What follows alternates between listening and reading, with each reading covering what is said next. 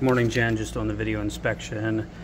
Can definitely tell you've not owned this for too long, and or there's not a lot of driving, a lot of miles being driven. Typical normal dirt. I can feel the stuff the dealership left on, like their whatever protectant they use. It feels very slimy. But this carpet is typically, everything clings to it, doesn't like to let go, so that's pretty normal.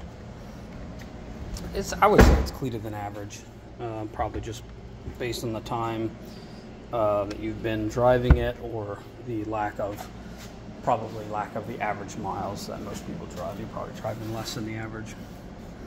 Car seat here, normal dirt. Most interiors are average. Literally almost every interior that comes through here is average. The ones that aren't, you left a window down and it flooded inside, or a moldy burger or something like that. Exterior, I'm gonna guess you go through the automatic car wash, and I'm not completely against that. That's fine. It's better than not washing it at all. But the exterior definitely needs a deep cleaning.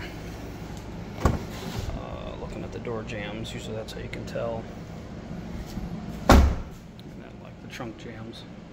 So overall, good shape. We're going to deep clean it today, and it's going to look like a brand new vehicle. Thanks, Jen. Bye.